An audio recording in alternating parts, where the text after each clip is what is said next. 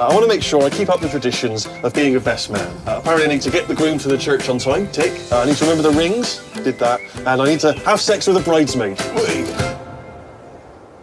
Maybe when they're older. I thought I got it made. I married a doctor. First word.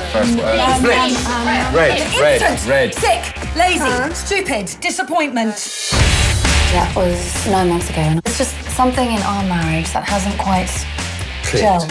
You thought it could be someone better looking, better body? No. Right, so were there terrible sexual problems? Chloe's lovely. I don't know how you let her slip away. No, she's too nice, she's too perfect. Holy sh... Who we got here? Natasha Redfern. We should get to know each other, Miss Redfern. Guy, right? Yeah. He's just your type, really. You're my type. I don't really go for good looking. I need to be with you, Ned. I'm sorry, but that dove is getting awfully close to the ceiling fan. I'm not giving up. From the minute I met you, I thought of nothing else.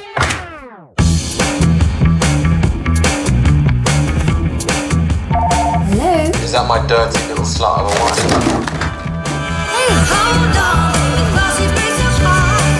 Yeah, baby.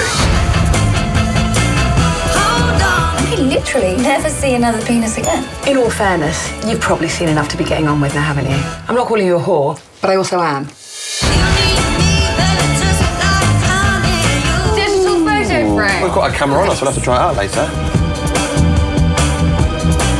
So that's Morocco, that's the hotel, and that's... Oh, that's doggy style.